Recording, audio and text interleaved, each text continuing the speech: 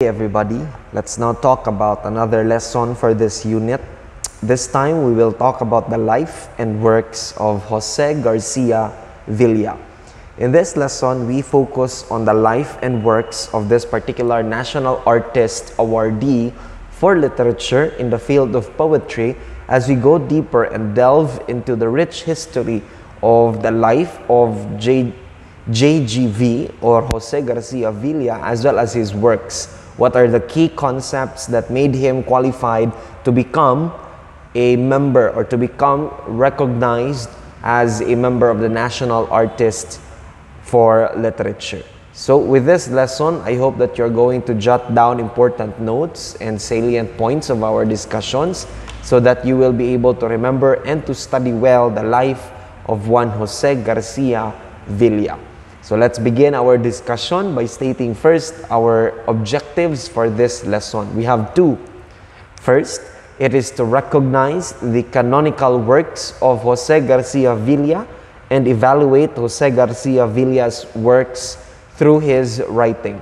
So in this lesson, we are going to talk about how much Jose Garcia Villa has contributed to the literature, to the field of literature that has made him recognizable as a national artist for literature. But before we continue, I would like to ask everybody this very essential question at the start of our discussion. How does Jose Garcia Villa's life serve as an inspiration to aspiring artists of this generation? We all know that nowadays, because of the so many or the vast creative outlet that people have and are made available for all of us, we have different styles, we have different inspirations in terms of showcasing our artistic side. So my question is, how does the life of Jose Garcia Villa serve as an inspiration to aspiring artists of this generation? How does he make it into a point where it is very important, right, that there is a necessary inspiration out of his life, his works, the different experiences that he's had over the course of his illustrious career as a National Artist for Literature awardee? Now, as we answer this question and as we go along with our discussion, here are some of the vocabulary words that we are going to encounter as we go along with our discussion. So take note of them so that you will understand better the examples that we are going to be discussing with the use of these vocabulary words later on. So first, we have flowering. Flowering is a noun which means the season or period when a plant's flowers bloom. Example, I am excited to see what my rose bushes will look like during their flowering. Second is bow. Bow is a noun which means a curved piece of wood with a string connecting its ends, such as in violins. Example, when violinists take care of their instrument, they don't neglect to maintain the bow as well. Third is slender. Slender is an adjective which means gracefully thin.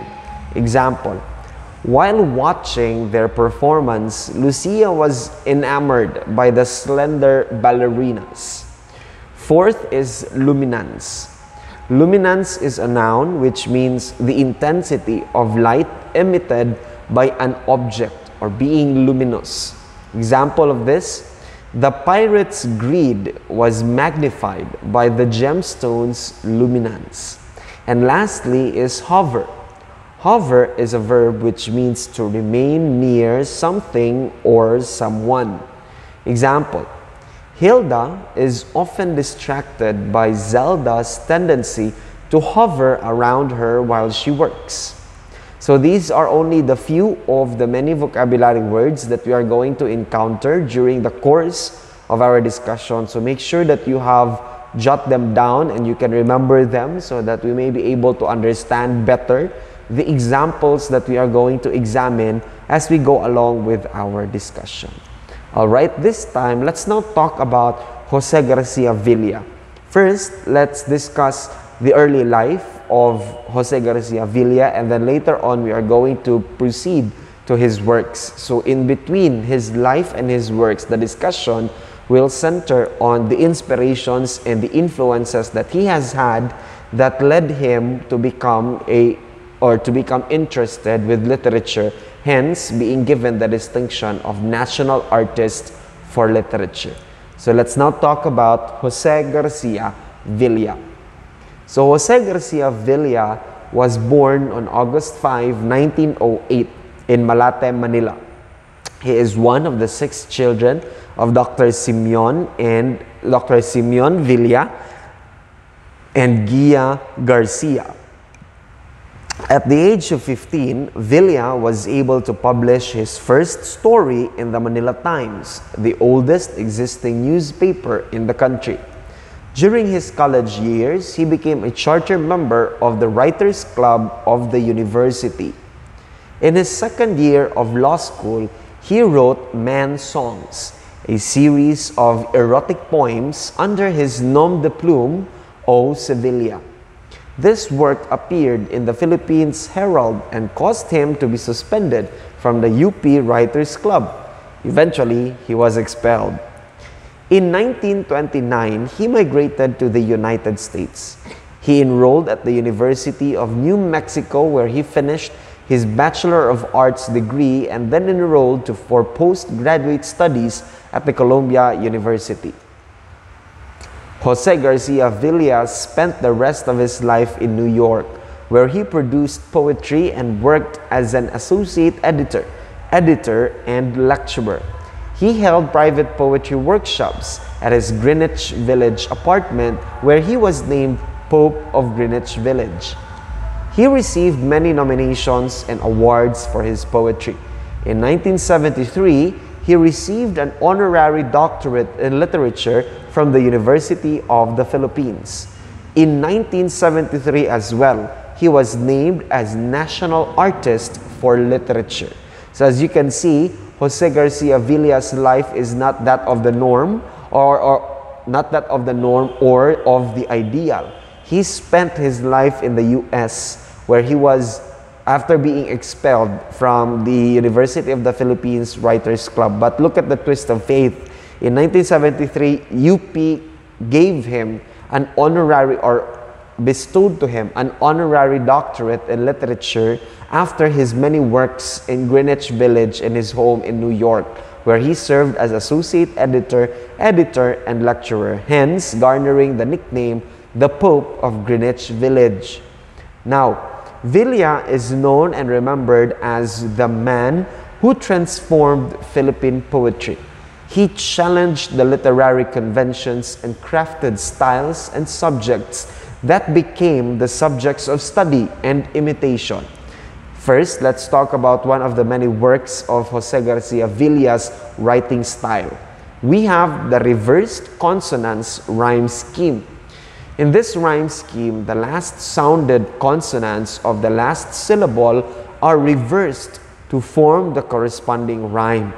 Examples: lips, spill, right, tear. So if you can see in the examples given, ang rhyme scheme sa iyahang last sounding consonant of the last syllable are reversed to form the corresponding rhyme.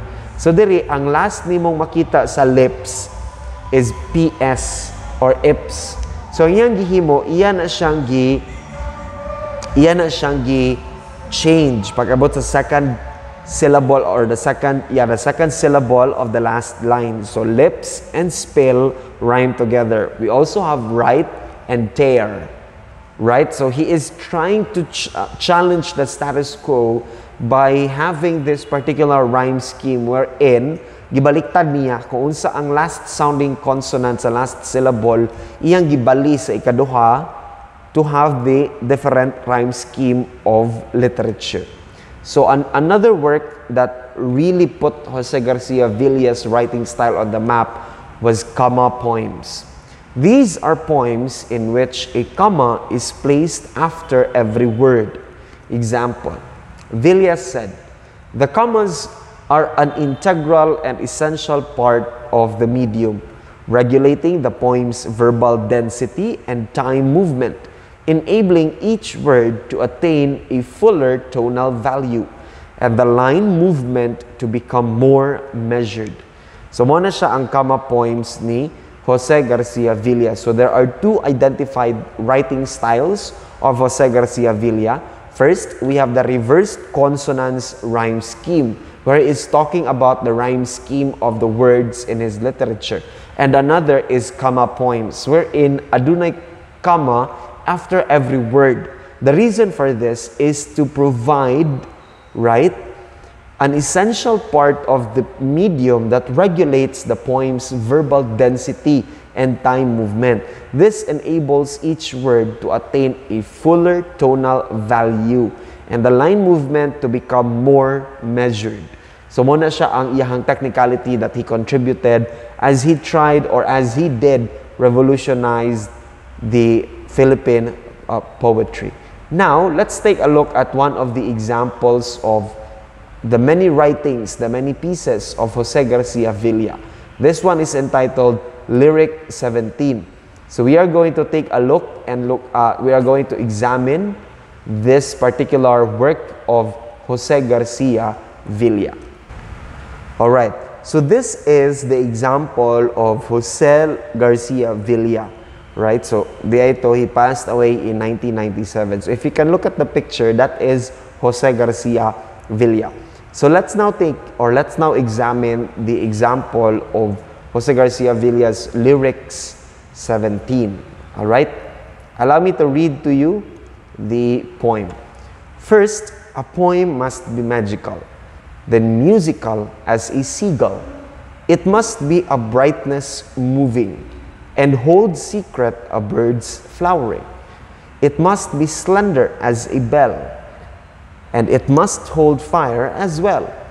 It must have the wisdom of bows, and it must kneel like a rose. It must be able to hear the luminance of dove and deer. It must be able to hide what it seeks like a bride. And over all, I would like to hover God smiling from poem's cover. So that was Lyrics 17 by Jose Garcia Villa, where he is talking about what a poem must be or what a poem must contain in order for it to become relevant and important, such as the different metaphors that he used in this particular literary piece. So after knowing Jose Garcia Villa, his life and his writing styles, and being able to read one of the poems, an excerpt of one of his poems, another question comes to mind.